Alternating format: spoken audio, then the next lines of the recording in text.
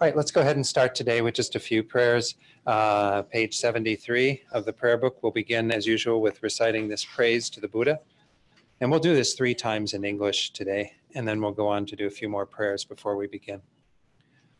To the founder, the endowed, transcendent destroyer, the one gone beyond, the foe destroyer, the completely perfected, fully awakened being, perfect in knowledge and in good conduct, Sugata, knower of the world, supreme guide of human beings to be tamed, teacher of gods and human beings, to you, the completely and fully awakened one, the endowed, transcendent destroyer, the glorious conqueror, the subduer from the Shakya clan, I prostrate, make offerings, and go for refuge.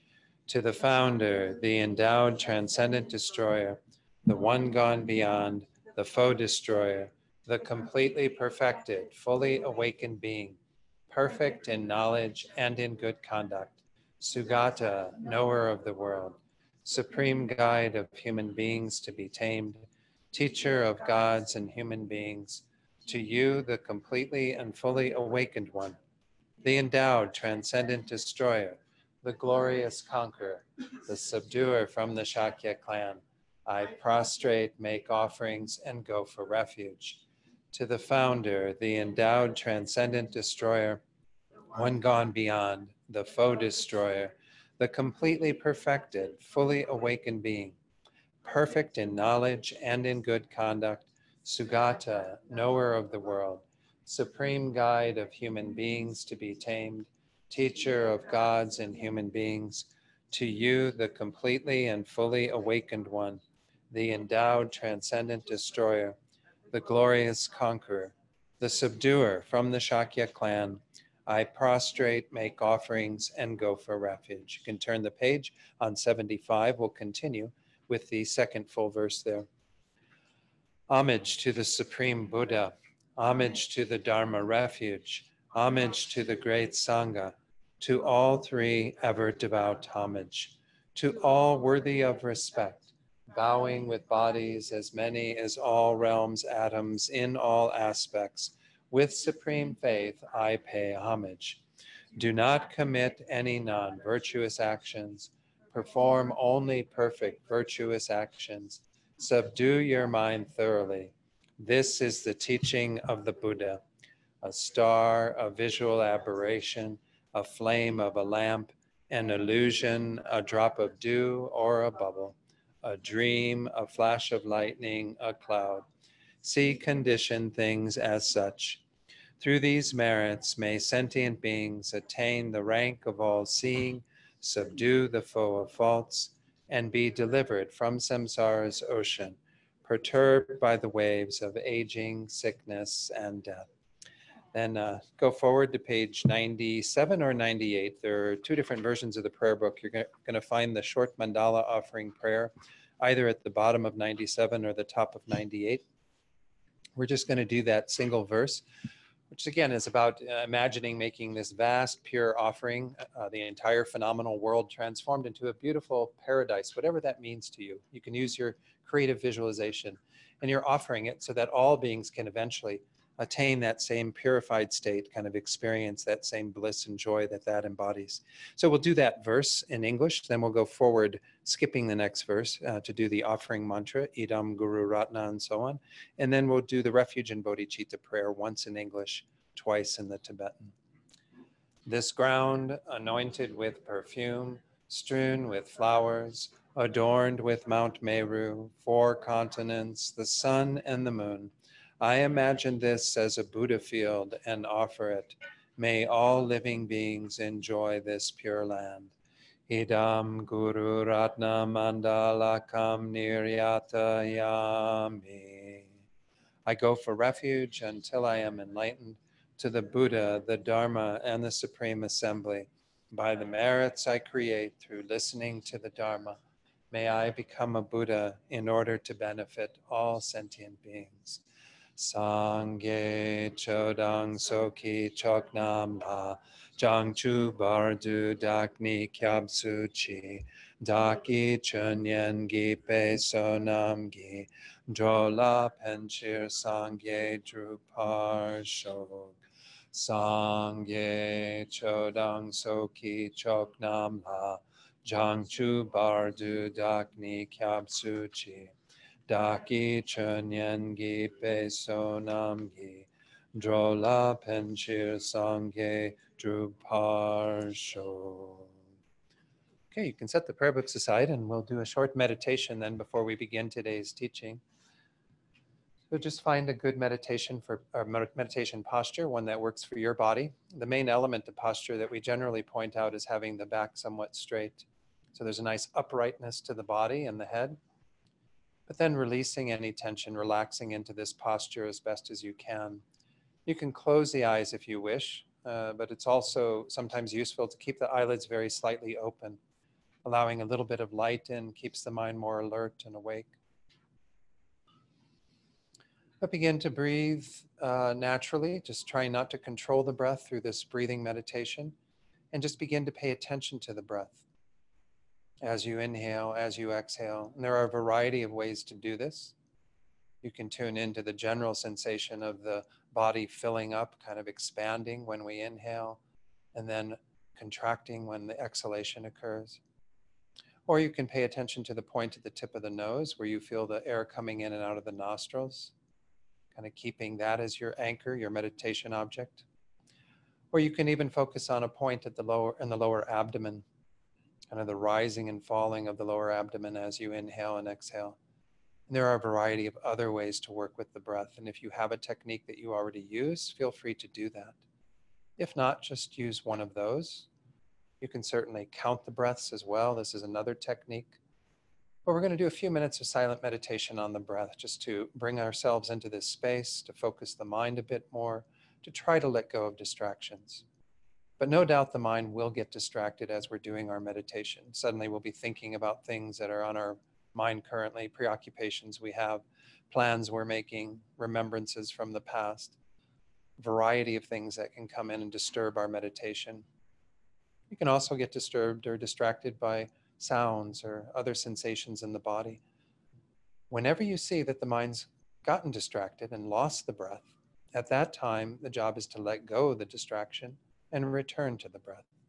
So even if you have to do this many times over the next few minutes, it's perfectly fine. We're just training our minds to be a bit more focused, to have greater attention and concentration. So I'll ring the chime and we'll begin the meditation period. After a few minutes in silence, I'll lead you in a short reflection to set our motivation for being here today.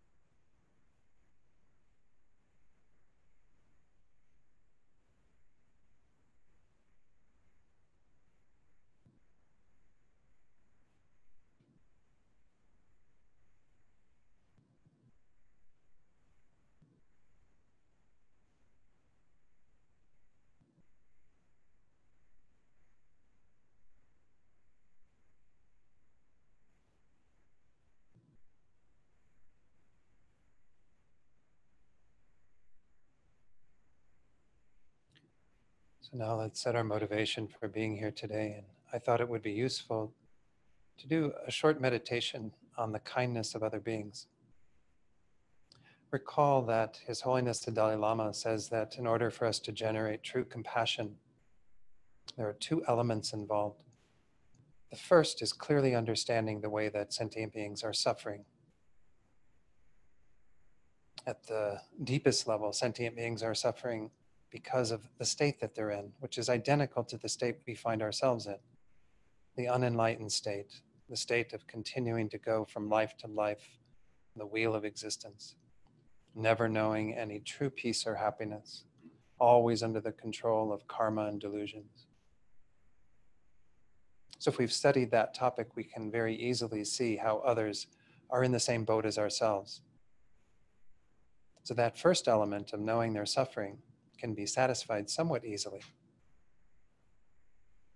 The more challenging element to develop deep compassion for all beings is to feel a sense of concern for their welfare, to feel a sense of closeness, that empathy that helps us to identify with their suffering, helps us to feel that we would eventually want to relieve their suffering, to work on ourselves in order to help them to do that. So therefore, we have to feel close to others. And one of the ways to feel that closeness is to reflect on the kindness of others. So we tend to divide sentient beings into three groups. In the first group, it's easy to see their kindness. These are who we consider to be our friends, the people in our lives who we're very close to already. We do things for them, they do things for us. We do experience that direct and very intentional kindness from them. And it's good to start there, to reflect on the beings in your life. Might be your pets, might be your family members, your friends, co-workers, whoever it is that you spend a lot of time with, even the Sangha here, the community here. People who are very kind to you, who help you in very direct ways.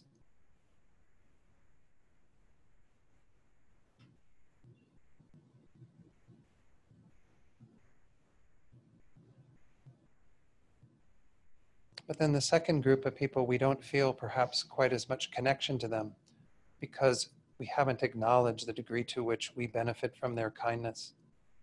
And these are the strangers. Strangers, of course, encompass all the beings that we don't have a direct relationship with.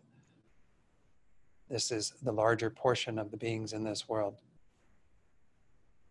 But those beings are involved in your welfare in a variety of ways. Through their efforts, through their kind actions, although they don't intend them to be kind actions towards you in particular, you do experience their kindness. You do experience benefit from the things that they do, such as sew the clothes that you wear, even design them, cut the fabric for them, all the various things that are involved in producing the clothes that you're wearing right now. The food that you ate earlier today didn't come about through entirely your own efforts. Sure, you were able to buy that food through the salary you have and so on. But that food came about through the efforts of many, many beings. The people who tended to that food on the farms and so on, the people who harvested it, who packaged it, who shipped it, who sold it, and so on. Even perhaps some of you had food that was prepared for you. So many people involved in this chain of getting food into your stomach. It's the same for all the things we have in our lives. The houses we live in, the building we're sitting in right now, the chairs that we're sitting on, the cushions. Everything comes about through the kindness of other beings. Without those beings, we wouldn't have all these things in our lives that bring us comfort, that bring us some measure of pleasure, happiness. So reflect on the kindness of these beings. Although they don't intend it directly for you, you are benefiting from that. Therefore, it is a kindness. And feel your heart open to those people who are strangers in this world and other beings who are involved in our welfare, animals and so on, who contribute to your welfare.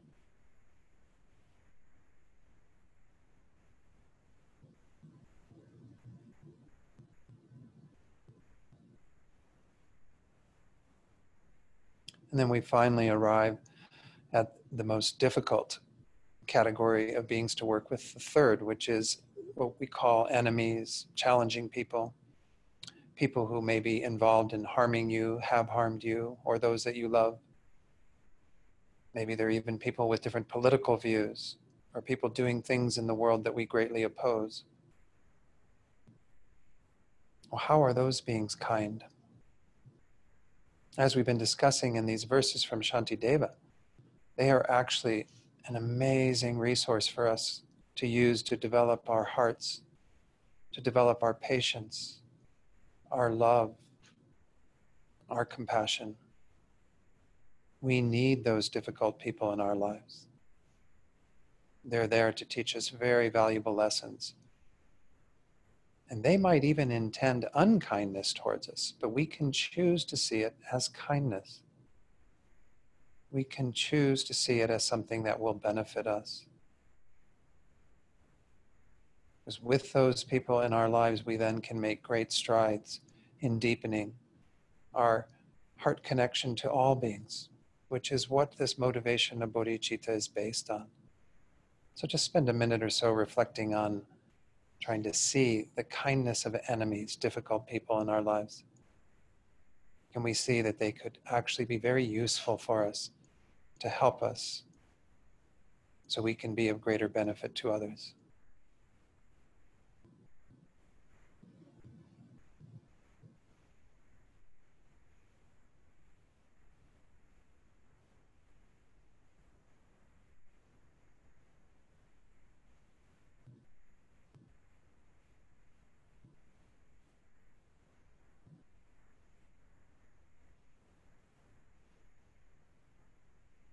And then we go on to the final step of taking all of that and developing a compassionate intention towards all beings. Whether they be friends, enemies, or strangers, they've shown us incredible kindness in this life, and of course in countless other lifetimes.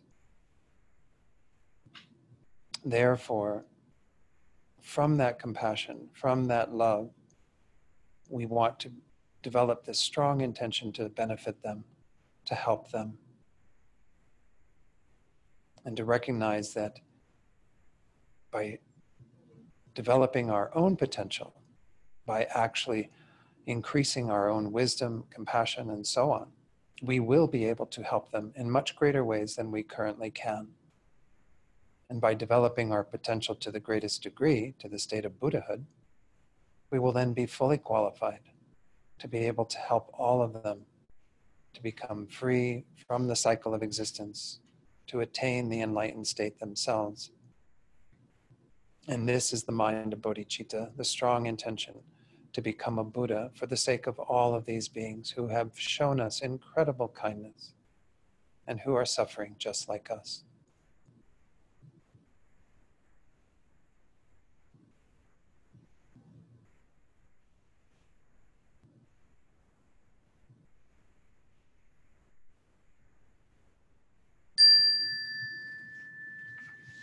Okay. Thanks for your patience in doing a little bit longer meditation today. But I thought it'd be nice just to introduce that concept, because we were working in last week's class with this whole idea of when people are really difficult for us. What do we do with that? Of course, in worldly thinking, you retaliate against those people. You do something to harm those people if they've harmed you or those that you love. But this isn't what we want to do on our path. We want to do what we can to make that into an opportunity to develop our qualities, to actually enlarge our hearts. So we're working with this little practice. I think each of you have a copy of this on your table. And once more, those of you who are new here today, know that you can take this with you. It's on the table because we keep putting them out, but many people have taken them home already and have a copy that they can work with at home. This is a daily practice that was put together by Lama Zopa Rinpoche, who's our spiritual director. And we're going through these verses that help us to enlarge our heart, to live our life for others. So we're on page, I'm going to start again on page 11, which is where we have these wonderful verses from this text. It's called, Shantideva wrote it. Master Shantideva was an 8th century Indian master who wrote the Guide to the Bodhisattva's Way of Life. And there are a number of verses from this that Lama Zopa feels that we should reflect on every day as we start our day, to generate that strong wish to help others, to serve others, to be a benefit to others, to become wish fulfilling for others. So we went through the first few verses, which really have to do with this idea of practicing this spirit of generosity, even if we're just visualizing. I mean, it's good to be generous where we can. Not everyone has, the same resources to be able to be generous to the same capacity, but we can practice the mind of giving and even engage in this kind of meditation, giving away what we have to others, what we possess becoming kind of transforming into what others need. But this whole idea is kind of build up that strong wish for whatever we have, our resources, our positive potential, even our own body, to become a benefit to other beings. And then we went on to the bottom of page 11, verse 13 there. And this is this idea that if we've given our body to others, well then, again, we strongly identify with the body. Again, in Buddhist terms, the body isn't the self, but it's a strong kind of marker of who we are, right? We identify people by their bodies. We identify ourselves. Oh, there I am in that picture, but based on our body being there. We have this strong attachment to the body. If we practice this method of giving our body away, it's a good way to sort of relinquish a lot of that strong attachment. Verse 13 says, if we've already given that body to all beings to use for their pleasure in this visualization, in this kind of meditation, well then, whatever they do, even if they kill me, criticize me, beat me, and so forth, I will let them do whatever they like. Strong words, right? Not easy to practice. But I wanted to share, some teachings, and this may not be on this particular verse, but I decided I would bring in kind of Lama Zopa has a very interesting way of approaching things in terms of being, I don't know if hardline is quite the right word, but definitely saying we need to move to this degree. And I agree, we do eventually need to move to this degree, but we also need softer approaches sometimes. We also need to make sure that we kind of keep moving and evolving in a way that helps us to eventually reach that goal. And Pema Chodron for me is one of these teachers who always does that, who kind of always gives me a different perspective that helps me to enlarge my heart perhaps a little bit. And then I can go back to Rinpoche with a new appreciation. So in verse 13 and 14, this is, again, I didn't read 14 or look at 14 yet, but this is her commentary on those two. She says, when I first read these verses, I was appalled. I didn't want to consider going this far, nor did I feel it was wise to do so. From a Western perspective, this advice seems to feed right into the self-loathing so prevalent in our culture, to kind of put ourselves absolutely down on the ground as a doormat for everyone else, right? That we're there in this most subservient position, and we're already beating ourselves up in our culture. So this is just adding to that, right? But knowing that Shantideva's intention is always to support and encourage us, I looked past my initial aversion and discovered the wisdom of his words. This, I realized, was the approach of the civil rights workers. In order to benefit not only African Americans, but also their oppressors, they were willing to put their bodies and feelings on the line. For the greater good, they entered into dangerous situations. Being the butt of every mockery, which is the translation they have for verse 14, making fun of us, to hurt us and so on, making fun of our body to hurt us.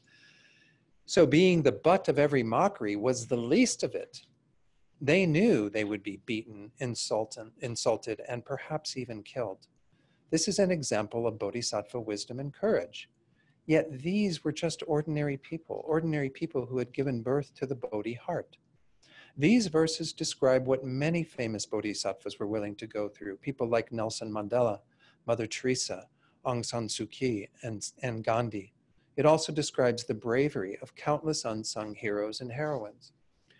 So I thought about that. I spent a little time reflecting on what Pema Chodron said, because I'm not always consulting her on some of these things because I'm trying to follow Rinpoche's words, but we had such a interesting interaction around these verses last week. There were a lot of things that came up for people that I thought it would be useful to introduce that idea.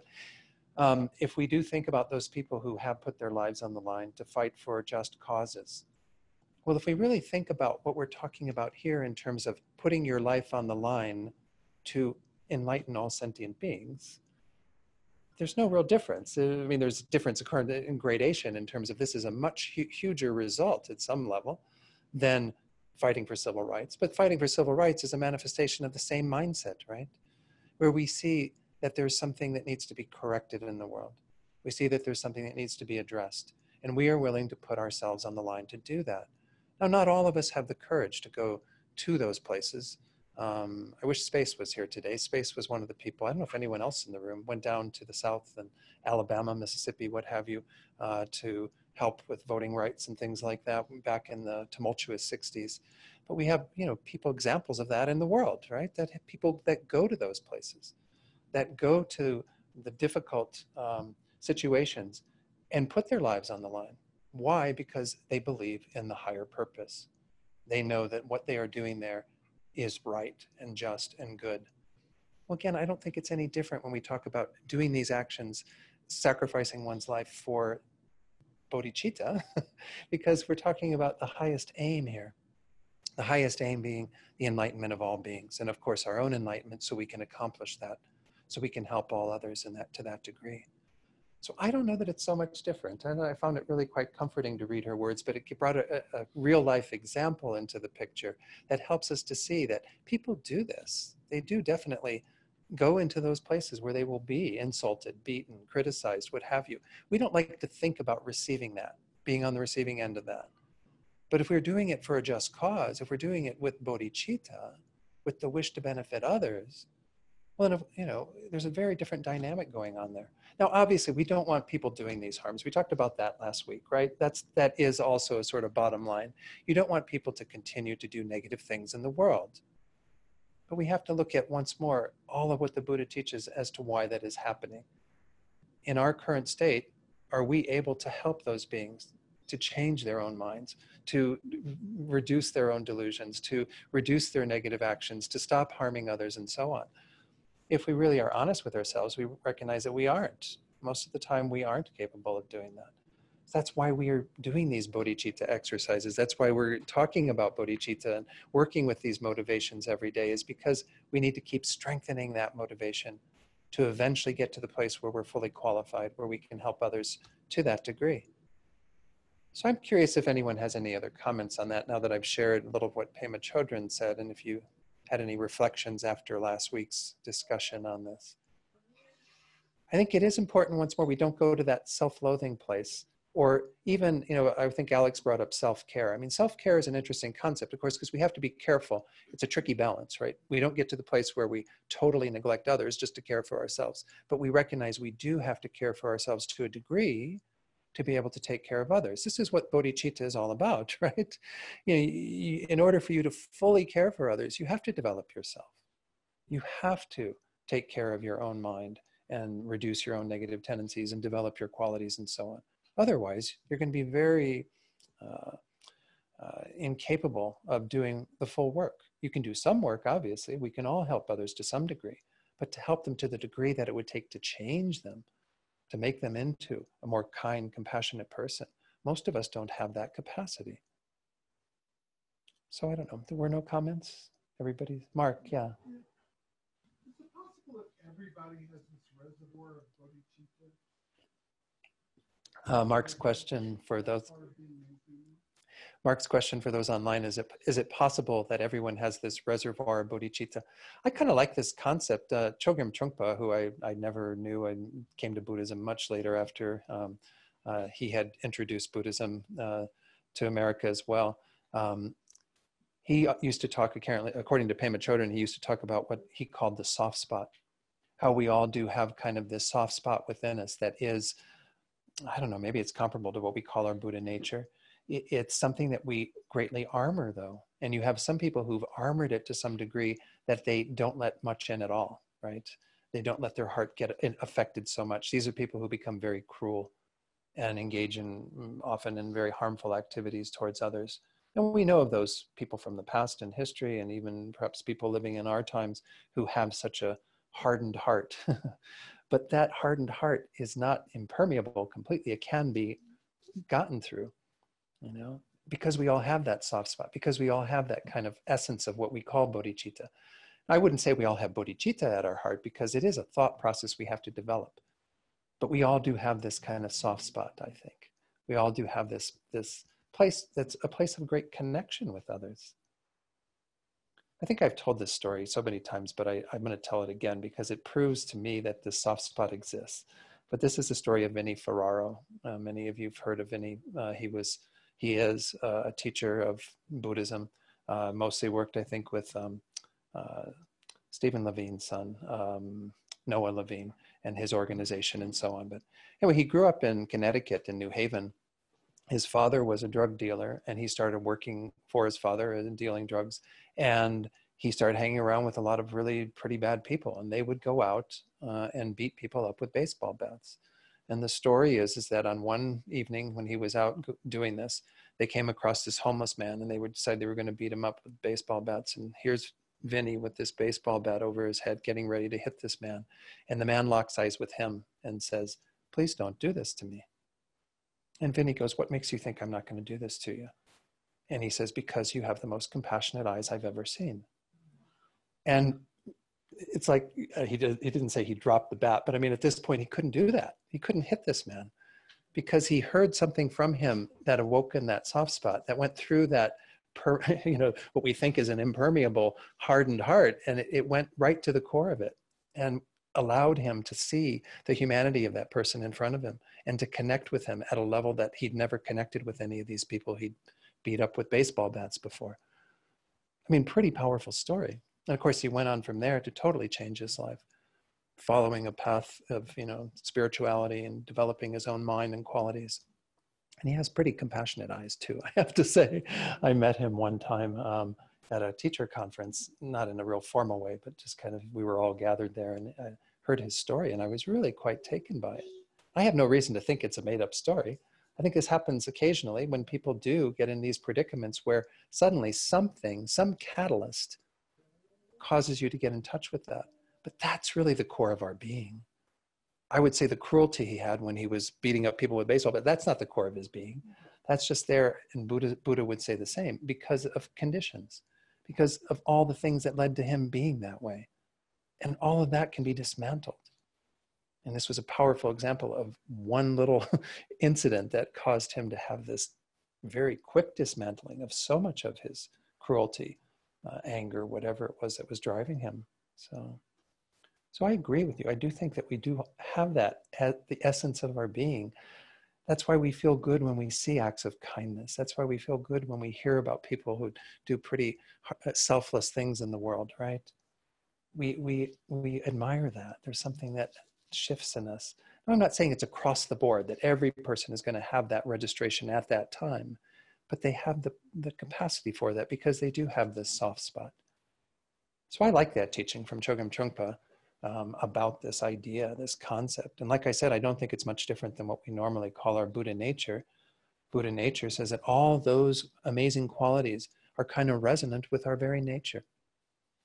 All of the negative tendencies are opposed to it. They don't have a solid ground to stand on. This is why we can achieve liberation and enlightenment, is because through the development of wisdom, compassion, and so on, all these other qualities, they become stronger and dismantle all of the negative tendencies and eventually are rid of them. So anyway, any other? Yeah, Judith. I'm curious how many people in this room have been on a walk for some issue, or gone to, like yesterday there was the women's march at the house. And I started in South Carolina because there were Ku Klux Klan members marching down the middle of the street where I was in college. And I knew from history that wasn't okay. Right. And it was dangerous. And so I'm just curious about other people in the room that have stood up for, put your body on the line, but maybe didn't think you were going to get killed or hurt. Sometimes you don't know that part. This is true. Maybe it's good. Yeah. But I do think we stand up a lot. Yeah. And also when we tell the truth. And we can not lose our body, but we can lose our job or something that we're doing. Thank you, Judith, for sharing that. Yeah. I would guess most people probably. Hippie here?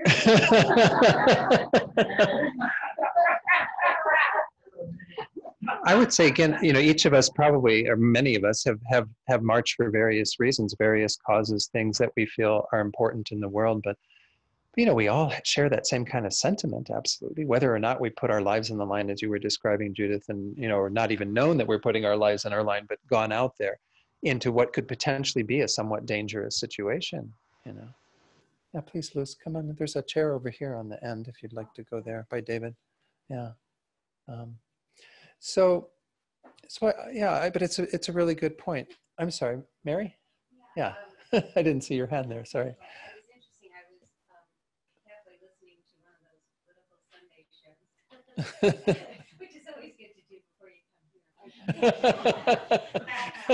One of the interesting points that was made, they were talking about changes in Iran, and one of the pundits said there really isn't going to be real change because people there aren't like wanting.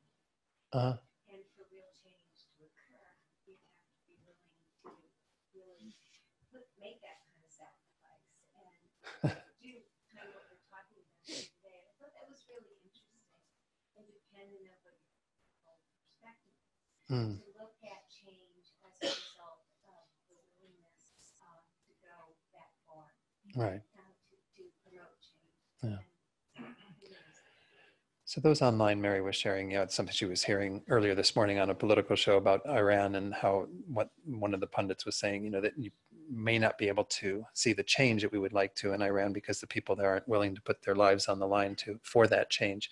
That's happening in the United States, right? I mean, there's not a lot of people putting their lives on the line in terms of trying to affect change in this country, in terms of policies and so on, what's going on around immigration, around many other things. I'm not saying no one's doing it, but not enough people perhaps to have the effect on the entire country, or the political system. So I think that there's something to be said for that type of mentality, like you're pointing out, of the willingness to go that far for what we know to be right and true and a good principle to uphold.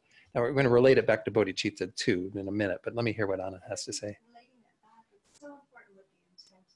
Yeah. And yeah. what we hold in our hearts, and whether it's a self-righteousness or if it's from a place of compassion. Yeah. For the aggressors as well as for the victims. Exactly. Exactly. So it's what we hold in our hearts. Yeah. That's so critical. Yeah. Yeah. So again, those online, Anna was just sharing that, yeah, the intention is really the key. And so we have to have that compassionate motivation that includes both sides of the fence, that doesn't say we're doing it out of some self-righteousness, some indignation towards the perpetrators for having done what they do to the victims and so on. That type of mentality, again, doesn't get us very far. It doesn't resolve things. It only keeps them kind of in a process of back and forth,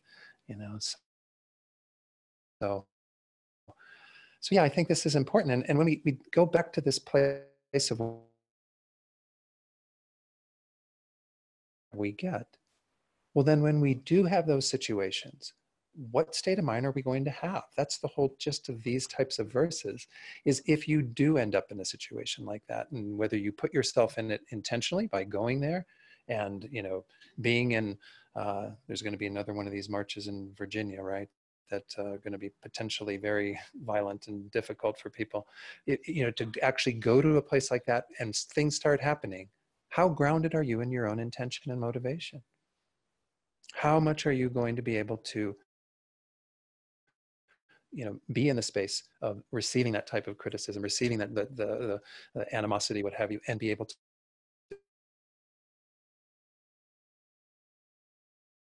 keep doing things? That's why I think these verses are set out, is because they encourage us to push the envelope, to keep going to that place of how far out can I go? How big can I make my heart? So I think these are interesting verses when we really spend some time with them, and I hope people see that, and not kind of. I wasn't getting this impression last week, but I hope people don't kind of just read through them and don't think about them at all, because they seem kind of too crazy, appalling, even as Pema Chodron said, that we kind of look at them and go, wow, that's not for me. That's not something that I could ever practice. Every one of us could practice this way.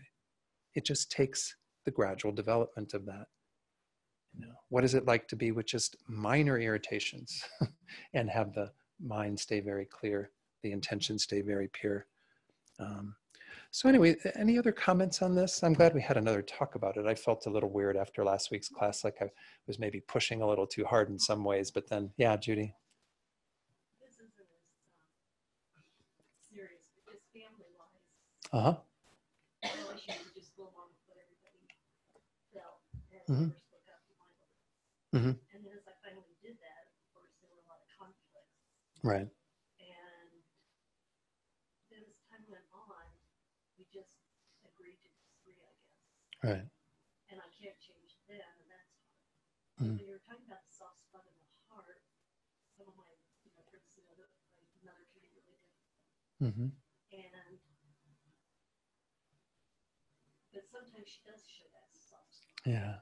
Yeah. And I'm going to be going back again in March, and each of these teachings often reminds me of something more how we can be with her Right. and not Wonderful. be so upset Mm-hmm. because you can't fight. Mm-hmm. Yeah.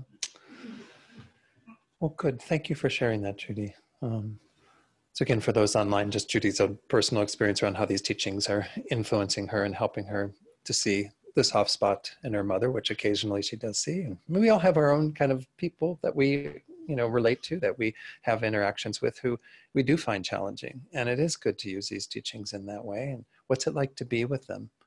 And with that open heart, and not have the expectations again. Expectations are a big problem, right? If we go into it thinking everyone is going to be all kind of a mirror of what we are, we got our heart wide open and everything, and we want them all to be that way. Well, then give up on that. That's not so likely to happen. But if we keep our heart open and everyone else, whatever they're doing, we're okay with it. It's just like, again, we're going to be just like the sun shining rays of love and kindness towards everyone. But whether those people are going to choose to block the rays or, do whatever to get out of the sun, that's their choice. We don't have much control over that. Of course, in Buddhism, in this Mahayana tradition, we are aiming to try to influence people in the most positive way. But there are a lot of people who, once more, their obscurations are not going to allow us to do that. I mean, even, I always point this out, even in the time of the Buddha, fully enlightened being, very different from me, fully enlightened being, he had his own cousin, Devadatta, who could not see his qualities, who was trying to kill him, injure him, do everything he could to, get in the way of the Buddha and his activities. Ended up causing a whole schism in the Sangha, the whole split that was very traumatic for the people who were involved. I mean, this is in the time of the Buddha. So, hey, folks, we can't change the world, but we change ourselves. And by virtue of that, eventually, the world does change. Yeah, Paula. I was just doing some readings this week, and there was a Buddhist proverb, I forget what book it was in, but it said about anger, and it said, drinking poison and expecting the other person to die.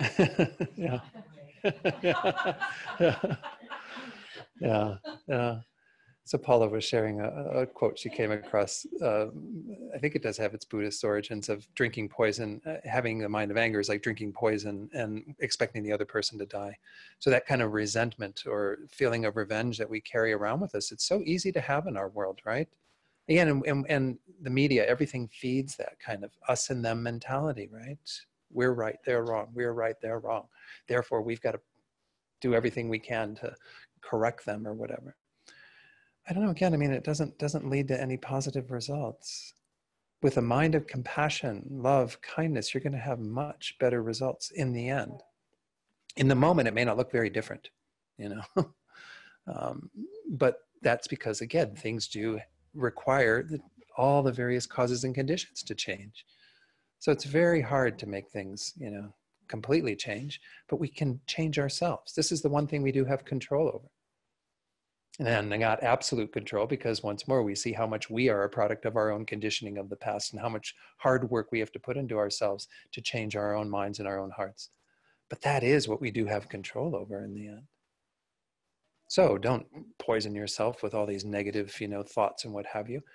Feed yourself with the positive qualities as much as possible to be able to be a manifestation of those in the world. Any other comments on this idea that we've been looking at? Again, it did kind of spill over into verse 14, this idea that, whatever they do, if they make fun of you, ridicule you, since you've given this body to them, why would you, resist all of their kind of negative things by protecting it, by having that kind of mindset that is angrily protecting it? And I'm not saying, again, there are certainly times when you should protect yourself. His Holiness the Dalai Lama, one quote that he had when someone asked, well, if you're confronted with a really violent person, an enemy, and they're going to do something to you, what's the best response? He said, run away. We don't have to confront everyone we meet, right? We don't have to be with everyone we meet. There's a lot of times where just exiting from the situation is the best thing involved, right? Because that person stops what they're doing and you don't have any danger of doing something negative in response, right? Instead, you extract yourself from the situation and diffused to some degree, right? But, in our culture, we like to, the kind of, Western mentality that we deal with in the Western United States. So we're going to go to war with everything that is at war with us, right? So not good. So then this final bit that we looked at before we went into these last few verses, I will use it to do any virtuous action that doesn't harm and only benefits others. There's an interesting change in the interpretation or translation of that verse from, this was the Padmakara translation group that did the translation in Pema Chodron's book. She says here, and so let beings do to me whatever does not bring them injury. It's kind of an interesting switch on it, right? Because here the idea is I will use it to do everything that is positive and never harm others. But I will, in this other case, let beings do to me whatever doesn't bring them injury. I mean, it's kind of a real switch on it, because it does have that, once more, that flavor that we were talking about last week, that ideally we don't want others to do things to harm us or anyone else, right? Because it's not good for them. Karmically, it's going to create the causes of their own suffering, but if we confront that type of mind or behavior with anger, with all these other negative emotions, it's not going to solve it. It's only going to cause us to create more negative karma towards them, and them generally to respond in kind with more anger towards us. And it becomes a one-upping on terms of the anger, and it just perpetuates.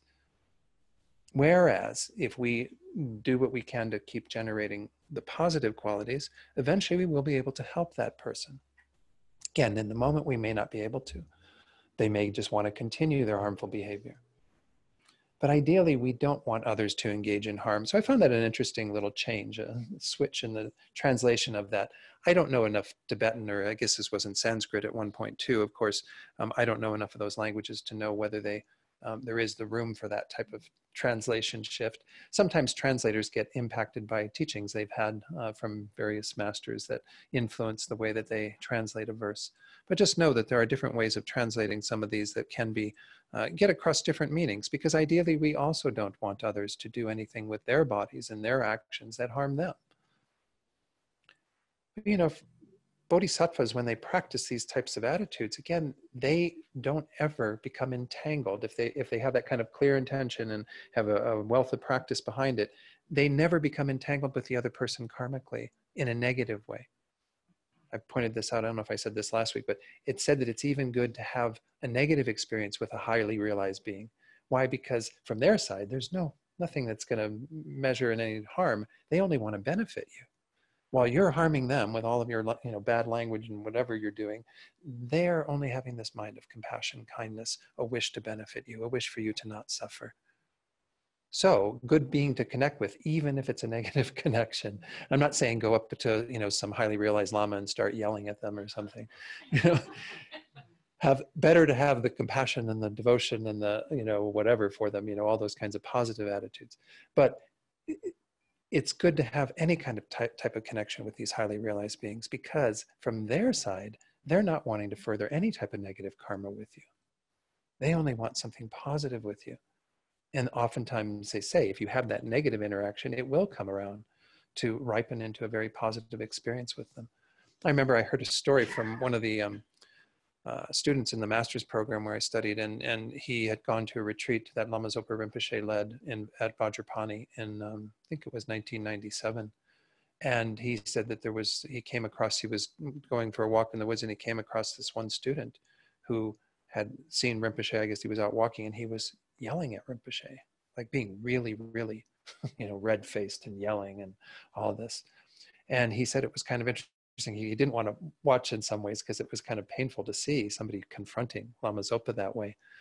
But he said as the man just kept doing this, Rinpoche would just stayed in this very soft place. And eventually the person just started crying, because, you're not getting anything back that mirrors that. And instead it starts, you find that soft spot in a sense too. Another example of that, I suppose. So anyway, I don't know why I brought all that in, but this is, again, the bodhisattva attitude is one of, I'm here to benefit you. And if I have to be the butt of jokes, if I have to be the receiver of all this harm, I'll gladly do it, but have that motivation to benefit you. It isn't good for those beings to do that. Trust me, we all know that. We are all not about trying to create more negative karma in the world by other people doing harmful things. But as long as they're going to do it, better for me with an open heart to receive all of that than someone who's going to respond in kind with, more anger, more resentment, further complicate all the suffering in the world. So again, these are shifts in attitude. And as I mentioned earlier, and I'll be picking up this book again a little bit later today for some teachings that come out of this, but this is a wonderful way to reinforce what we're studying here, Rinpoche's teachings on bodhisattva attitude. The first part of it goes into some other practices, but there's a whole chapter on bodhisattva attitude and goes through these verses and really helps to articulate strongly how we practice this, how we actually shift our minds in that direction.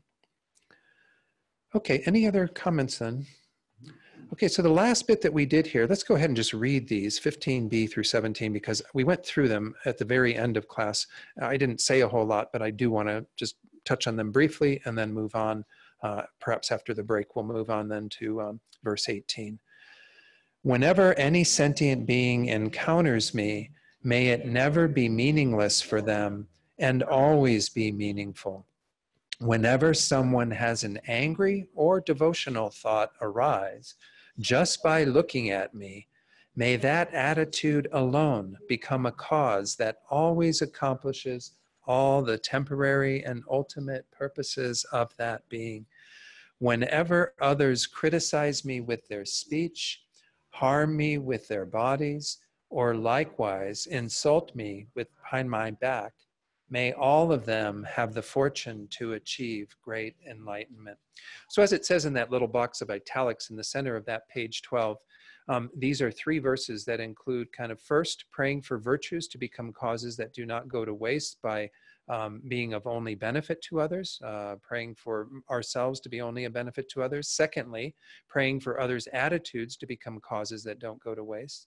And then third, for others' actions to become causes that do not go to waste. So 15b, that second part of 15, is all about that I want myself to only be a benefit to others. To, whenever anybody encounters me, even if it's somebody who, thinks that what I just did on the road was not, great, and they start honking their horn angrily at me and get all red-faced as they pass me or something. Even if they do that, may it be meaningful for them. May it be something that will help them in some positive way. The second one is the idea of their attitudes. Whatever attitude they have, they can be angry at me, totally upset at me, red-faced at me, or they can be, oh, aren't you most kind, Don? Aren't you so wonderful? They can do all this, kind of praising you and being very devotional towards you. Whatever they do to you, whatever attitude they have, may it not go to waste. May it only be a benefit to them again. May that become a cause that always accomplishes all their temporary and ultimate purposes. Whatever that being wants, whatever they need, whatever happiness they desire, temporal or ultimate, may they have it by virtue of whatever attitude they've had towards me. The third one is their actions. So we did the attitudes, now it's their actions. If they criticize us with their speech, harm us with their bodies, or insult us behind our back, anything else, there's myriad other things that beings could do that would be of harm. Because of those actions towards me, may all of them have the fortune to achieve great enlightenment. May they be able to achieve enlightenment by virtue of that. Of course, these are outrageous thoughts, right? Again, and it's not that people do achieve enlightenment through being angry at other people. That's not the point. But it's a bit of what I was just explaining around Lama Zopa. It's kind of like, even in the space of somebody being really angry, may it only become the cause to help them eventually to find their own soft spot, to find their own heart, to be able to develop their own qualities, to eventually become enlightened. We want all of our engagements with other beings, whatever they might be, encounters, to be a benefit to them and never to be of any harm. Of course, we have to have done the work ahead of time to reduce our own delusions, right? That's why this is high-level practice. You know, recalling our 3 levels of the path to enlightenment. The first level is getting a bit more control over our physical and verbal actions. The second level is getting a lot more control over our minds so we can be free of all the delusions that are plaguing us. And then the third level is to extend out the compassionate wish to benefit others through all of this work, to see that we really ideally want to help them. This is that level.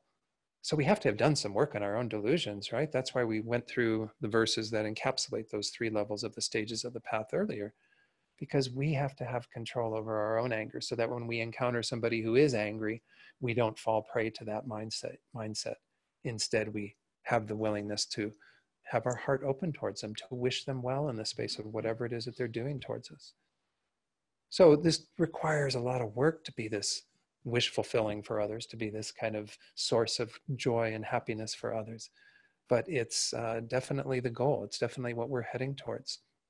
A Buddha, of course, has removed anything that will obscure their minds, that will have any chance that these negative states will arise. And so they can be completely positive towards others. They can be a source of well-being for them. So let's go and take our break. I think it's 11. So we were talking earlier, and where your name came up, just so you know, I mean, maybe someone already told you, but I was reading from Pema Chodron's commentary on these verses that Rinpoche has been encouraging us to meditate on as part of our daily practice. And there's this idea of if we've given our body to others, then whatever they do to us, that's up to them. You know, we're just going to, allow them to do that and, be used in a sense. And Pema Chodron, I'll read this again. I think it's really quite nice when she says, when I first read these verses, I was appalled. I didn't want to consider going this far, nor did I feel it was wise to do so. From a Western perspective, this advice seems to feed right into the self-loathing so prevalent in our culture. But knowing that Shantideva's intention is always to support and encourage us, I looked past my initial aversion and discovered the wisdom of his words. And this is where you came up. This, I realized, was the approach of the civil rights workers. In order to benefit not only African Americans, but also their oppressors, they were willing to put their bodies and feelings on the line. For the greater good, they entered into dangerous situations. Being the butt of every mockery was the least of it. They knew they would be beaten, insulted, and perhaps killed. This is an example of bodhisattva wisdom and courage. Yet these were just ordinary people who had given birth to the Bodhi heart. And you had some experience with that. I don't know if you want to speak to it, but I said if you were here, perhaps you could. Slowly.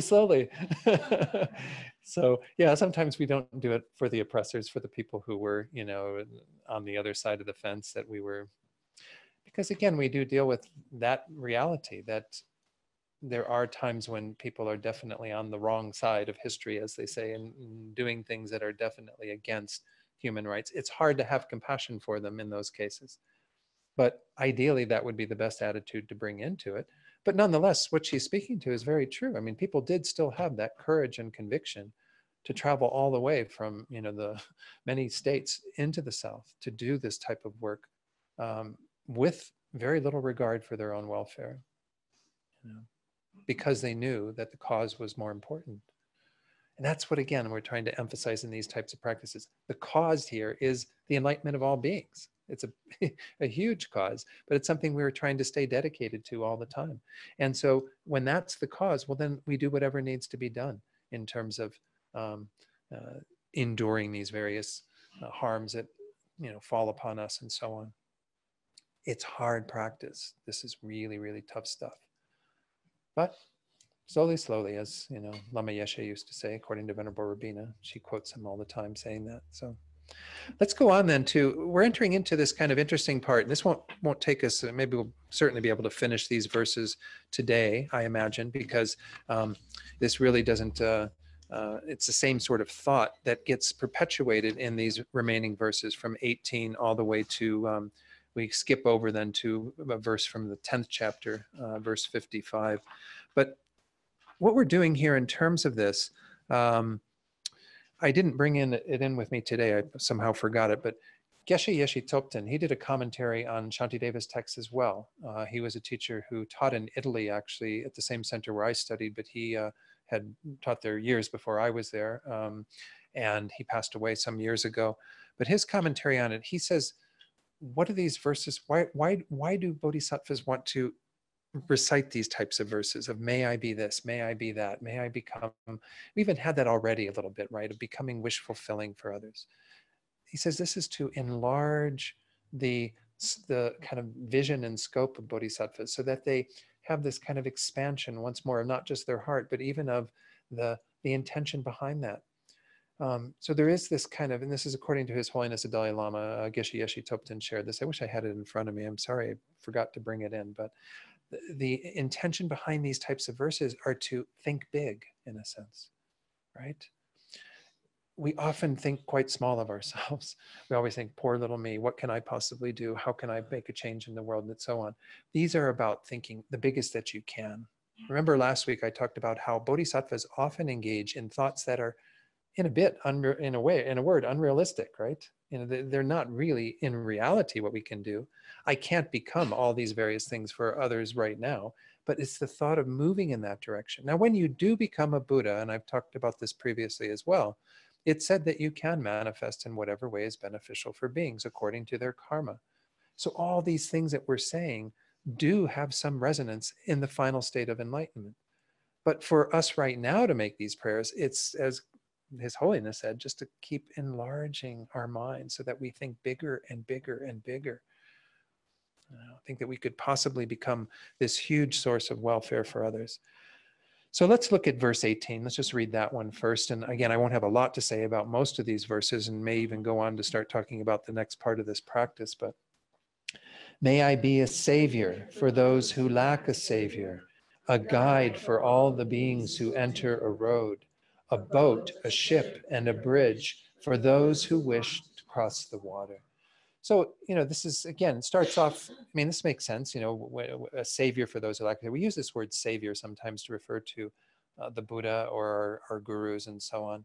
But there aren't, it's not like I grew up Catholic and so savior was, you know, our Lord Savior, Jesus Christ, you know. So it was that kind of mentality of somebody who's going to die for your sins and save you from eternal damnation through that act or whatever. It's an act on their part that saves you without you having to do much more than kind of having faith in that and following the Christian path to some degree.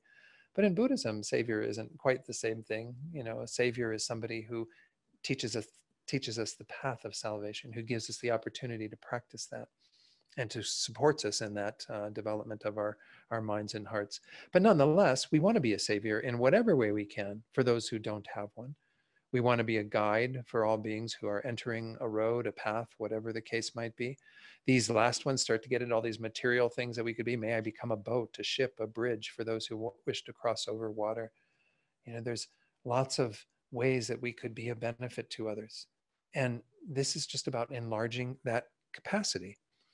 Lama Zopa had an interesting comment here when he was talking about this, because of this strong wish that bodhisattvas are making, have made, will make, and of course the Buddhas who are enacting all of that.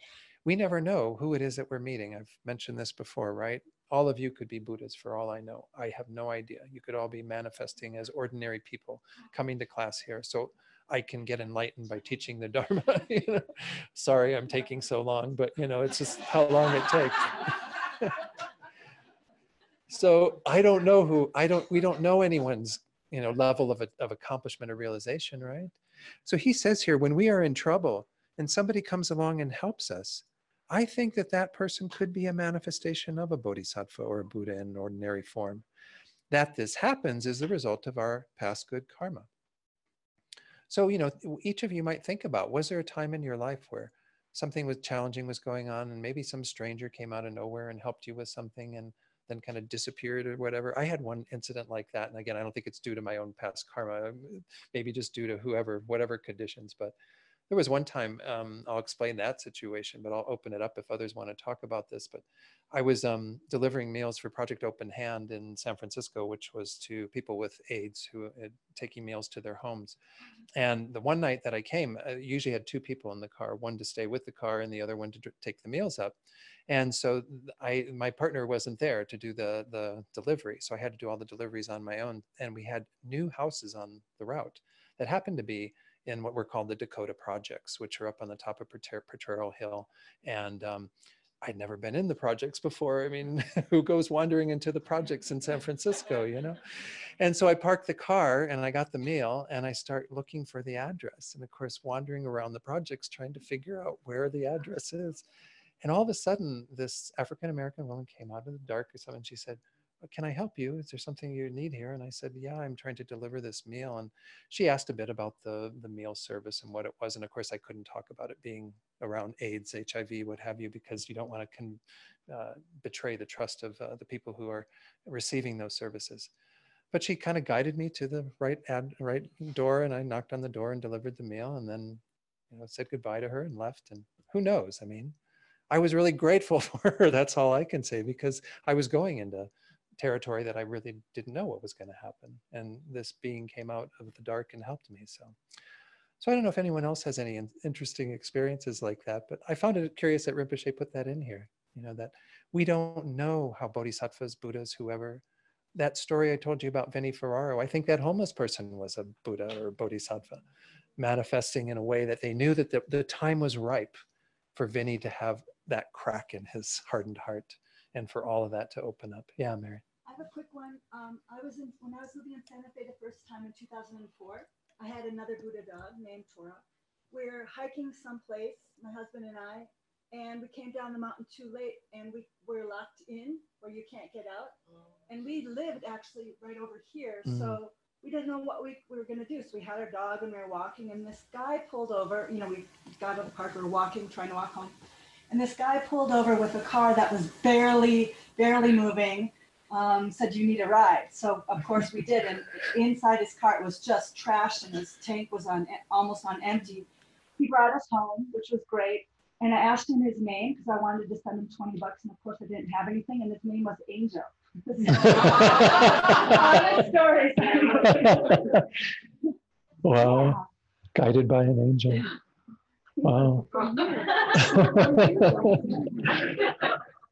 So again, don't feel like cheated if you haven't had this experience in your life. I mean, or like, oh my God, I didn't create that kind of karma, whatever. I mean, who knows what's going on is the point that we're making here. We don't know. We like to take everything on the surface, and recall that again, appearance is one thing, reality can be something very different. And so we don't know who's a highly realized being or who isn't. And so it's best to treat all beings with respect because of that, and to recognize that every encounter we have with another being can become very precious and very powerful in our life and hopefully in theirs as well.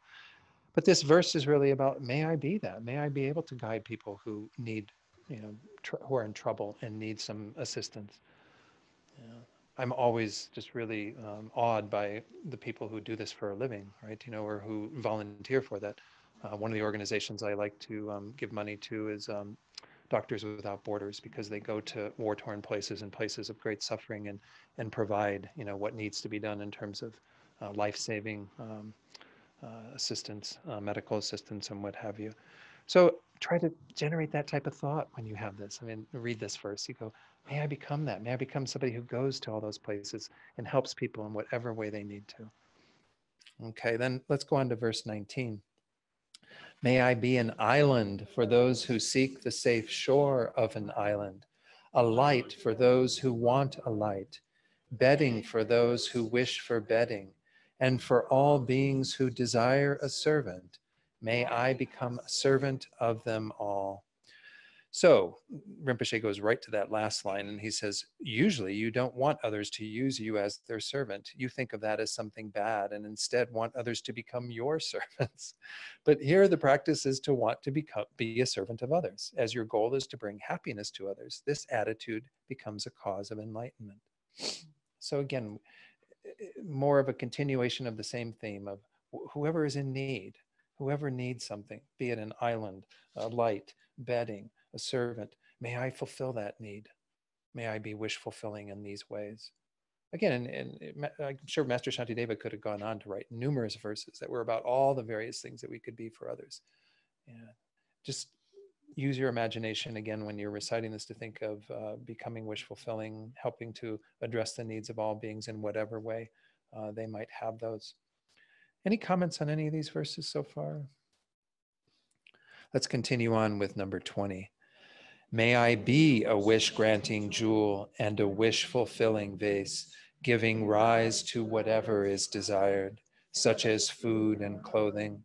Powerful mantra accomplishing the action of pacification, increase, and so forth. Great medicine curing every disease, sickness. A wish-fulfilling tree satisfying every need. And a wish-granting cow for all beings. So we get this wish-granting cow in this verse. You've never heard of this guy before. Rinpoche goes on to explain all of these. You know, wish-granting jewel came up before, right? This is this idea of, again, these are somewhat mythical, but I guess there may be realms where these things exist. I don't know. Again, we all have limited knowledge in terms of what exists in other worlds. May not see them in this world. But the idea of a wish-granting jewel is that you take it from, I think they're in the sea, and you take them out and you clean them and put them on a post, a flagpole on like the full moon day of a month and do all these rituals around it, and you're able to get whatever you want from it. And in terms of material things, it's like, again, that has that capacity. So he says, Rinpoche says, this happens mainly due to your merits, but it is also due to the wish-granting jewel itself. Like this, whatever others wish for, may they immediately get it from you. So we saw a lot of things being added on to that, as well as the wish-fulfilling vase, but giving rise to whatever is desired. Rinpoche says, you know, food, clothing, and so on, whatever it is that we need, that beings need, may they gain it from us instantly. May we be wish-fulfilling in that way. The wish-fulfilling vase, he says, is pretty much the same as a wealth vase. Some centers actually have done the rituals around creating a wealth vase. It's a really powerful way to kind of create the causes for wealth. But once more, recognizing that it doesn't just come from some object out there. It comes from the karma of the beings who are involved in that. But anyway, it's supposed to bring success, wealth, and so forth. By becoming such a vase, all your wishes are immediately fulfilled. So this is the idea. We want to do that for others, become wish fulfilling in that way. The mantras, it talked about powerful mantra in the verse too, right? It said, again, mantras, many of you may have some hesitation around mantras. Mantras are said to be the vocalization of the energy of that Buddha, or if they're given by Buddha Shakyamuni, a lot of the mantras we're going to see later in this practice are mantras that the Buddha gave that are to help us. They're the embodiment of that Buddha in speech. And so many of you do use mantra. And when you actualize mantra, he says it's then very easy to achieve success in the 4 actions of pacification, increase, control, and wrath. These 4 actions are brought up very frequently in the tantric teachings, but they're kind of ways that you can have more powerful manifestations in the world. To pacify what needs to be pacified, increase things, control, and then of course a wrathful force when needed. You know, when there are very powerful things that are coming at you, to be able to meet them with an equal power, but of course it's a compassionate motivation behind that. So again, this is what we want to be for others, like a powerful mantra that accomplishes all these actions for them. The great medicine is, we all know of Medicine Buddha, right? We do the puja Medicine Buddha here, and there's a practice on Tuesday night sometimes with Charmaine. The Medicine Buddha is in the tanka right there above, between James and Phyllis on the wall. And in his right hand, he's holding the stem of an aurora plant. The aurora plant is said to be this great medicine. He says the aurora normally used in Tibetan medicine is ordinary aurora. But the best aurora is the one that even just by wearing it prevents you from getting a disease, or if you already have a disease, causes it to go away. And he actually says in Tashi Lampo Monastery in Tibet, I had the good fortune of going there, but I didn't know this when I went there. I was there in 1994, but this type of aurora is a relic at the heart of a 4-story Maitreya Buddha statue. And it said that sickness is healed by standing near the heart for a little while, but I don't know. But this is this idea, may I become this great medicine for others that cures every sickness. Wish-fulfilling trees. In a pure land, these wish-fulfilling trees grant whatever you pray for, similar to the jewels and the, what was the other thing? We saw the vase. And then it's the particular enjoyment of the people of the northern continent, which is said to be one of the various, you know, how when we did the mandala offering at the beginning, we said Mount Meru, 4 continents.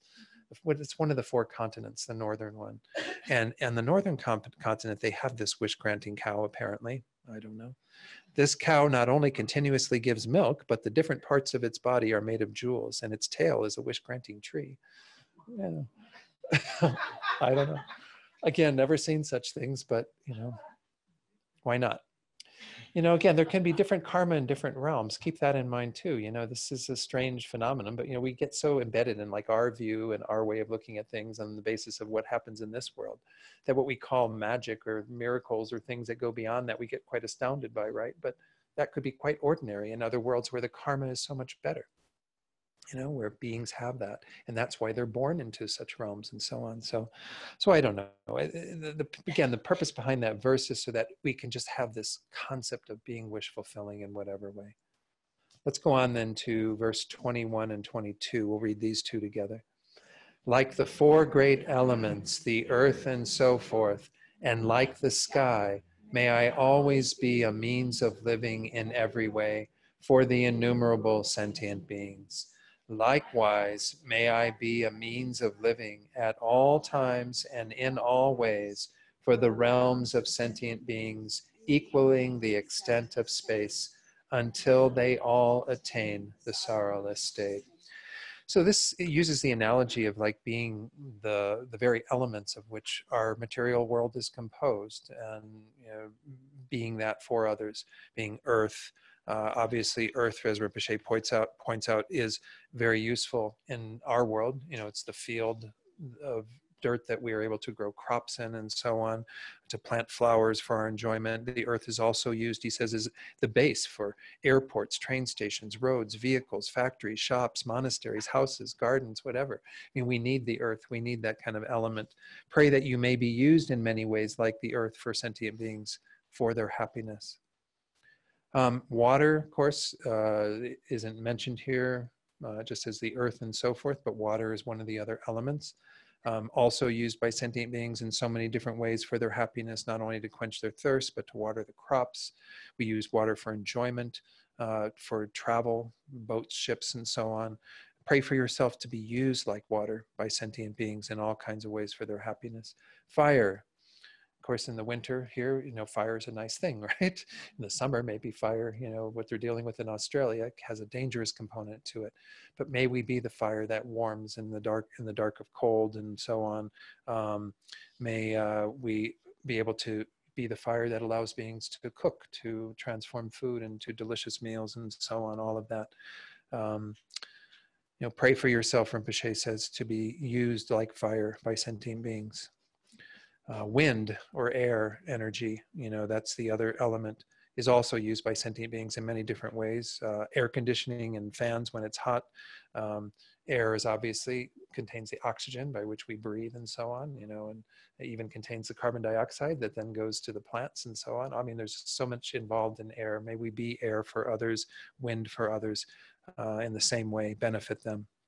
And then sky is mentioned a little separately, like the sky. Rinpoche says the sky is also used in so many different ways for the happiness of sentient beings, such as for traveling and, you know, flying through the sky and so on. Birds do that and what have you, I don't know. But the idea here, once more, is pray for your life to be used like the sky, like the earth, all the other elements, for the happiness of others, be used by them in that way. So we can make those sorts of prayers, and then it says, likewise, may I be a means of living at all times and in all ways for the realms of sentient beings. So the idea is here is may I become that for others as well, so support them, sustain them in their lives. So I found it kind of interesting. Rinpoche says if you're really pressed for time, which some of us may have days where we get up and we go, oh my gosh, I can't possibly recite all of this. The verses that he suggests in this book to do are 20 through 22. You know, this idea of continuing that theme of being wish fulfilling, being the support for others, be the means of living for them, whatever. So you're certainly, again, welcome to shorten this to just 20 through 22 if you're finding that it's hard to have the time to recite all of this. And then we come across in the final page there. Let me see if I can find my page that goes with that, because it's not on the other side there. Verse 55. Many of you will recognize verse 55. It's in the prayer that we are doing at the end of class on Sundays now. I can't find my sheet. It's a prayer that His Holiness the Dalai Lama really embraces as a way to enlarge on this bodhisattva motivation. I think I mentioned this previously, when we talked about last week's class, I guess, when we talked about these different motivations of courage that the bodhisattva can have. The ruler-like, the ship captain-like, and the shepherd-like.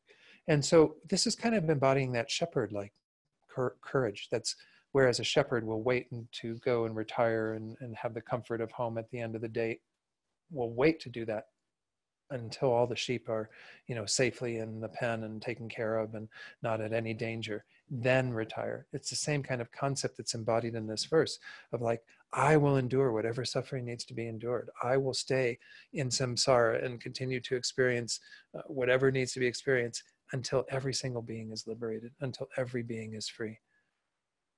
Again, with that type of motivation, it said you become enlightened even quicker. You can never really accomplish that because it's impossible for you to get all beings into enlightenment and then attain enlightenment yourself.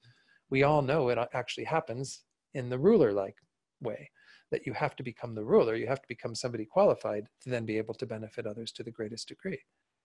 So nonetheless, this verse 55 from chapter 10, is a really powerful way of enlarging that type of selfless heart that is, I'm going to be here as long as it takes.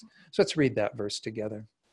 As long as space remains, as long as transmigratory beings remain, until then may I too remain to dispel the suffering of transmigratory beings. Of course, we can read it as feeding into what the Buddhas are able to accomplish, because by attaining that state of enlightenment, they do hang out in their own way. I mean, albeit Buddhas have extracted themselves from the suffering of the world, but they still stay engaged in the suffering of the world in whatever form is necessary to help others. So we can see it in that light as well. But it's, in my mind, it's really to increase that kind of intention, to endure whatever it takes to help others, to be a benefit to others, to serve them. So His Holiness the Dalai Lama, Rinpoche says, often asks people to recite these holy words of the Bodhisattva Shantideva after he gives the Bodhisattva vows. And he even has, when he does the aspirational vows, there is a way that you take an aspirational commitment to do bodhicitta prior to taking the vows. This is the third verse that he has you recite. The first verse is, I think, with the wish to benefit all sentient beings, I go for refuge to the Buddha, Dharma, and Sangha until I am enlightened. Enthused by wisdom and compassion, today in the presence of the Buddha, I generate the mind of pure awakening. For as long as space exists and as long as sentient beings remain, until then may I too abide to dispel the miseries of the world. Anyway, that's my version that I use. It's a little different than what we have here, but it's nice to take that kind of aspirational, everyday, kind of making this aspiration that we're in it for the long haul, folks. We're in it for as long as it takes. And that is the one thing that we have to keep in mind, that we have to have that long-term mentality. We did touch on the tantric component of the Buddha's teachings when we went through the initial Lamrim prayers.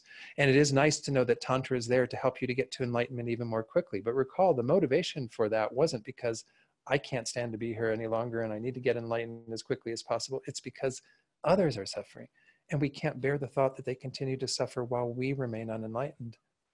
So we have to generate that long-term view that feeds into that says, however long it takes, I'm dedicated to it. I've shared this before, but I like sharing things again because they refresh my memory. I hope you enjoy hearing them again. But when I saw His Holiness the Dalai Lama, did I mention this last week, the story of Milarepa? No, okay. When I went to see His Holiness the Dalai Lama in 1997, I think it was teachings on Nagarjuna's Precious Garland in UCLA, in their huge sports arena auditorium, whatever. It was like filled. I don't know if anyone else in the room was at those teachings. They were pretty incredible. he opens it up to questions generally. And in this case, he got a question from somebody in the audience who said, what is the quickest, easiest way to become enlightened? You know? And His Holiness first was kind of like a bit admonishing, like going, why is everybody thinking quickest, you know, easiest, blah, blah, blah. And then all of a sudden he stopped and he got really silent.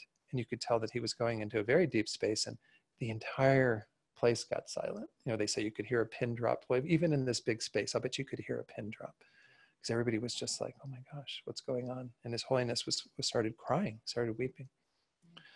And then he kind of came up out of this eventually, and he started talking to this translator, to Thupten Jinpa. And he essentially said, this reminded him of the story of Milarepa. Milarepa, at the end of his life, many of you know who Milarepa is, this great Tibetan saint who had a pretty despicable past, but came through the guidance of his teacher Marpa and so on, was able to achieve these great realizations. Towards the end of his life, Milarepa's disciples were invited to come on this one morning. Milarepa had told them, I want to give you a teaching, and, you know, very special teaching, please come. And of course, they're all talking about it and saying, oh, wow, I wonder, he's going to give us like the real thing, the real deal, the way to get, you know, the secret, you know. And so they show up that morning, and all that Milarepa does is he gets up off of his cushion, he stands up and he reveals his backside that's completely calloused from all the sitting that he's had to do. That's the lesson, okay?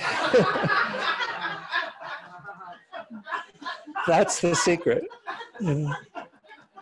But, you know, His Holiness, this like breaks His Holiness's heart when he hears this in some way, because he sees that people don't have the willingness to do the work then. You know, if you're sitting there and saying, what's the quickest, easiest way? We have that mentality in the West, right? We always want everything to be quick, fast, and everything needs to be faster internet connection, faster this, faster that, you know. And it's crazy, right? Because this is something that takes time. It takes a dedicated energy, day in and day out.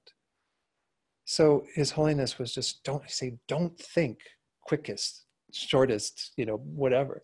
He says, think long term, think long term.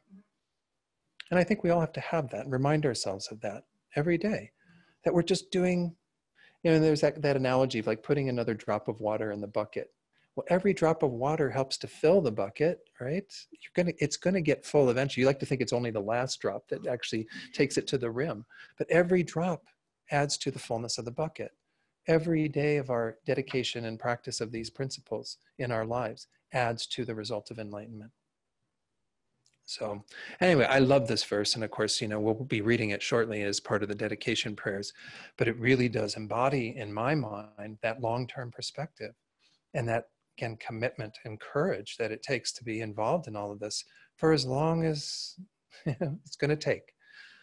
It's hard to be in samsara. I mean, we all know that. I mean, we come to the Buddha's teachings on Saturdays. We've been going through the module of discovering Buddhism on samsara and nirvana, and you start waking yourself up to that reality. You go, God, you know, how much longer can I deal with this? Been there, done that forever. I mean, so, but that impetus to get yourself out of it is one step, one way of approaching it, but to then use it as a mirror to say, oh, this is how everyone else is suffering. I have to be committed to their welfare as well. And it's going to take a lot of energy and time to get to this result, but I just have to keep doing it. Just have to keep getting up every day and do the work. So trying to give a pep talk, maybe it's not coming off that way.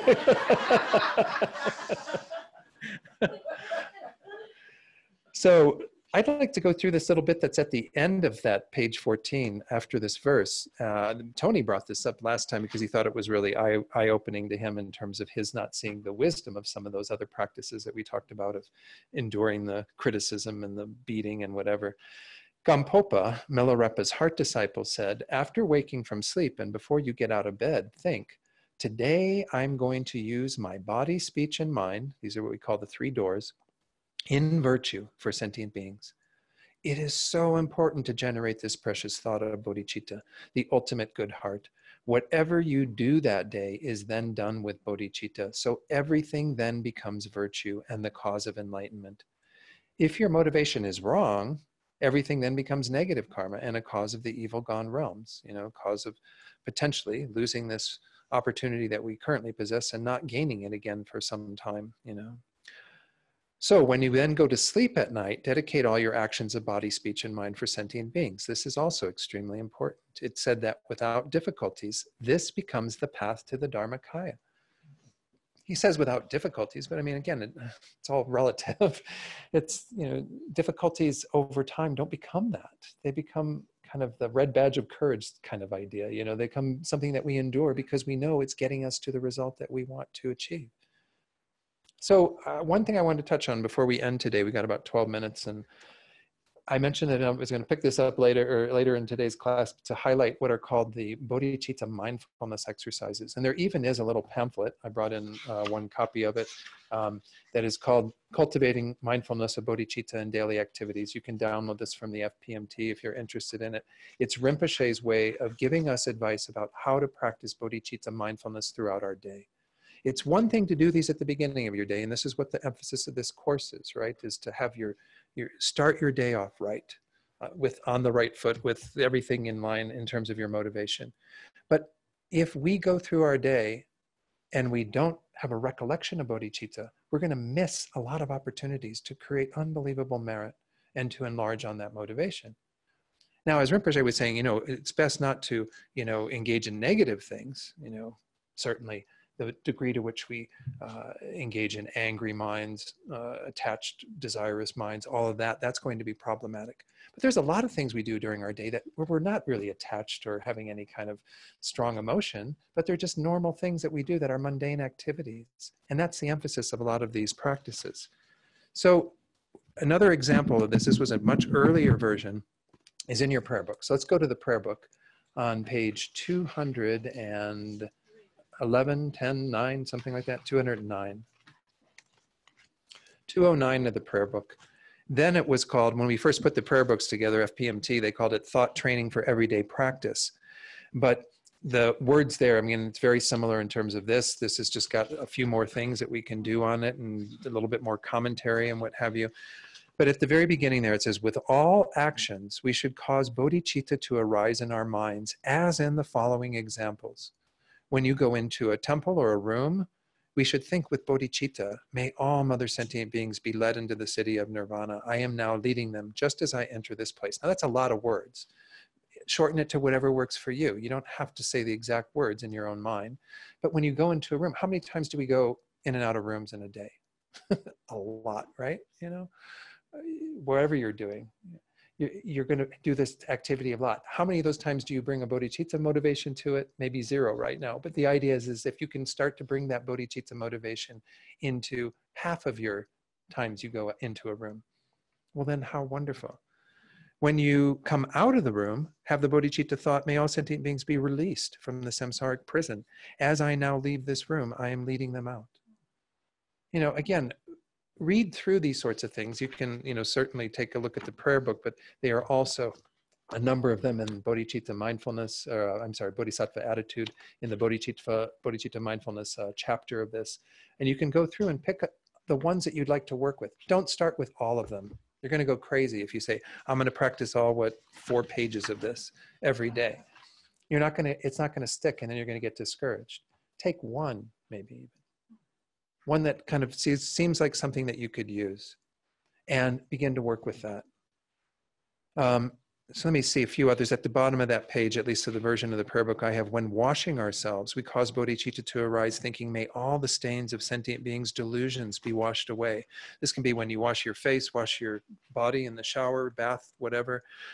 When we sweep, the next page, think, may the dust of sentient beings' hate, greed, and ignorance be purified, just as I am sweeping the dust away now. Whenever you're cleaning anything, you can think that you're cleaning away delusions of sentient beings, not just your own delusions, but the delusions of all beings. Continues on, let's see, what are a few others? When we read a book, a lot of people like to read a book, right? Think, may all mother sentient beings be able to distinctly realize all the meanings of every word of the Buddha's extensive and profound teachings without confusion. As I read and understand the subject, I am making them fully realized. Of course, Rinpoche is assuming we're all reading Dharma books, but... But even if you're reading, you know, some trashy novel or something, you know, think that by virtue of your sitting down and reading that, may it become the cause for all beings to read and understand the Dharma. Why not? I mean, again, try not to have too many diluted things that you're trying to convert, but even those diluted things. I'll tell the story that I have shared before about Venerable Rabina the one time when she was here. It was when Downton Abbey used to be on PBS, and I was a big Downton Abbey fan. I saw the film. Film was okay, but anyway. And so it was the end of the teachings was coming up, and we were talking about joyous effort and our kind of pursuing the path. And there's one of the powers that we need to have to keep our energy going, and that's called relinquishment, which means essentially setting aside the work to replenish our energy. And I was talking about how this can be a bit of a slippery slope, because I said, here I am going through this whole wonderful weekend with you, Venerable Rabina, and all I want to do is go home and watch Downton Abbey tonight, you know? And she said, well, if you're going to watch Downton Abbey, you're going to watch it with bodhicitta, or you're not going to watch it at all.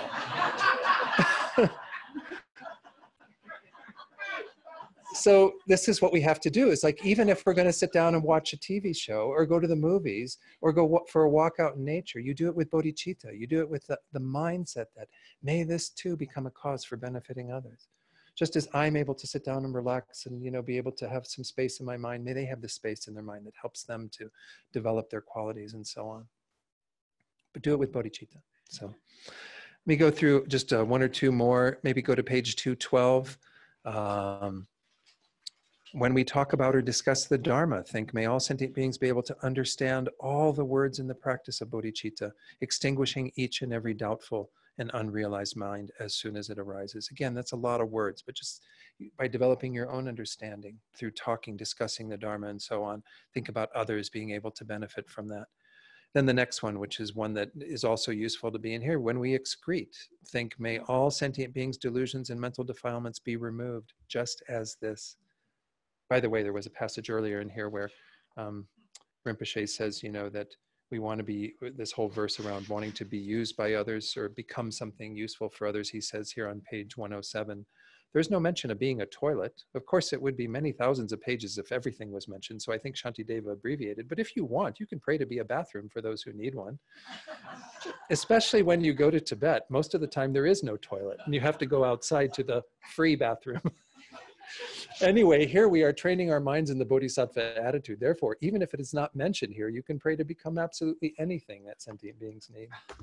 So anyway, back to this verse, which has, you know, this little practice. That's also a time when, again, it's just wasted time. Otherwise, right? You know, you go to the bathroom and nothing happens, and you just, that's done. You could use that time to generate some positive thoughts, right? Why not? I mean, it makes sense at some level, because the more you become familiar with bodhicitta throughout your day, the more that's going to be your default motivation, right? In everything you do. I didn't mention one of the car. When you get into a car and you're driving, you can think that you're taking all beings to the city of enlightenment and so on. I think that was another one in here. I don't know, maybe some of these he's added to. Again, the original prayer book didn't have all of them that exist now. But so any questions or comments on that practice? Be creative too. Victor, yeah. That what? Oh, to tell a personal story. Wonderful. This personal experience. Uh-huh. Me and my partner, we traveled a lot. We went to England, to London. And one of the things we wanted to do was to see Karl Marx's gravesite. Mm-hmm. So on our trips, we decided, it was our first trip, so we didn't know where we're going. So we had to take a train, we arrived, it was 4 o'clock. And we're rushing to try to find it, because Israel and I really want to see it. Mm-hmm. So I asked an Englishman, I said, you know, I was in a rush, we want to see it. So I asked him, what's the quickest way to the cemetery? Yes. And I was honestly thinking about the gravesite, and I'm not. And he said, I can tell you one way, really quick. You know, this when I laughed. He said, no, you have to go that way. The cemetery's up that way. So I laughed. I mean, the English humor is great. But anyway, we got there, and guess what? The gate was closed. Oh, wow. Too late. Uh-huh. And so we're walking away from the cemetery. I get chills just thinking about it. Uh-huh. So Israel and I were sadly leaving, and all of a sudden this lady, old lady, came towards us. and he was dressed like a flapper, you know, like 1920, in the 20s. And he, total stranger, she said, I know what you're looking for. You go over that way, and there's a gate, and there's a bush that's open, and you look through it, and you'll see Karl Marx grave. Wow. And so we did. We walked away from her, and we both turned around, and she disappeared. Interesting. Yeah. It was really creepy, but it was amazing. And she was absolutely right.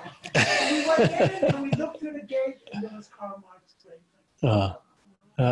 So Interesting. the reason I said the queue is about Downton Abbey.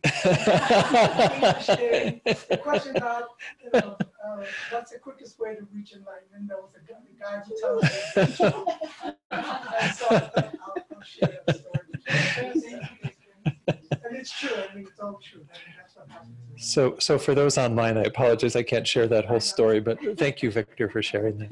So again, it was just a story again where we don't know who's coming to our aid in our various endeavors and things, you know, and it's nice to have that kind of openness to whatever, you know, but poor Mani. Mani wants to share a story, I think. Any other comments before we close today? Yeah, Mark. Regarding this sort of long-suffering, hard, you know, work to be done for lifetimes, I think there's a way where it's possible to perceive that for every drop in the bucket, there's a payoff. Yeah. And not in, you know, Sure. 3 lifetimes down Sure. the road. There really isn't a payoff. Yeah. You know, Right in the moment, yeah. No, thanks for pointing that out, Mark. It's another important part of it. So again, those online, Mark was saying, yeah, it's not that we have to wait till the bucket's completely full for a payoff. With every drop, there's a payoff. With every drop, there's an incremental increase in terms of our qualities, our well-being. I mean, absolutely. I mean, if, yeah, insights that we have, whatever. Yeah, yeah. Oh, good. No, thanks for pointing out that. That's a good, nice thought to end with. So, shall we go to our dedication prayers? Go to page 246. 246 is where we have some more verses from Master Shantideva, these being verses of dedication that end with verse 55 that we just were discussing. Let's recite these today by first keeping in mind all those beings that we're dedicating for as well. We'll be sure to add on the list here that's right by the donation box the any names of people that you want dedicated for in the puja today, because we'll be sure to recite those names. We can think of those beings that we know who are experiencing obstacles or even parts of the world where there's great suffering due to the elements and so on. We can think about those who we know who are experiencing illness, who are dying or who have died recently, and holding them in our hearts, we dedicate for them, but also for all beings as we recite these verses together. May all beings everywhere, plagued by sufferings of body and mind, obtain an ocean of happiness and joy by virtue of my merits. May no living creature suffer, commit evil, or ever fall ill. May no one be afraid or belittled with a mind weighed down by depression. May the blind see forms and the deaf hear sounds. May those whose bodies are worn with toil be restored on finding repose.